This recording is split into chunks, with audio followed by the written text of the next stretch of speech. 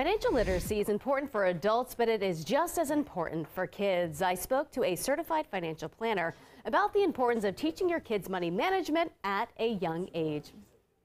It's one of those skills that you've got to get into them. It's just like, how do you do it? The skills certified financial planner Greg Murset is talking about is money management. He says it's important to start teaching kids about financial literacy at a young age. You think I'm crazy, but you really need to start when they're like 5 or 6 years old.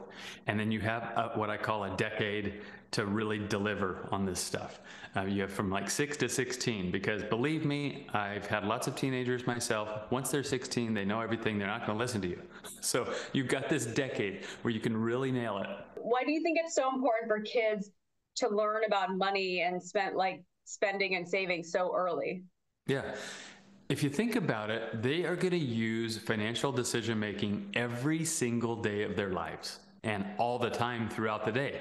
Murset says money is different these days, so parents need to adapt. We're teaching them about money that they can't really see anymore. It's not like money we stick in our pockets or purses. You need practical experience with money.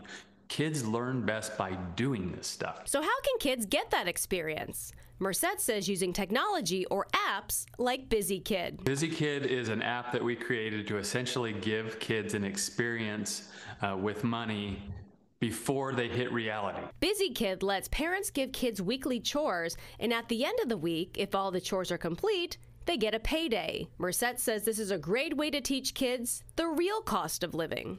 If you're transparent with your kids, they're going to figure out these things, and it's going to motivate them to be better stewards of their money. On the Busy Kid app and ways to teach your kids about financial literacy, make sure you visit our website, dcnewsnow.com. All right, well.